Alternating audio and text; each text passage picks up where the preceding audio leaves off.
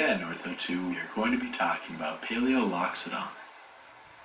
Paleoloxodon is an extinct genus of various species of straight-tusked elephant. Many of them were quite large, possibly the largest terrestrial mammals ever, while others were quite small. They were very dominant when they were around and survived until relatively recently. Before we talk about how amazing these animals were, let's talk about their evolution first. The Paleoloxodon genus is made up of a handful of species. The first species, Paleoloxodon recchi, appeared 4 million years ago in early Pliocene Africa. It was quite large. It stood 14 feet or 4.27 meters at the shoulder. The average African elephant of the modern day is only around 10 feet or 3 meters. Recchi was also quite heavy.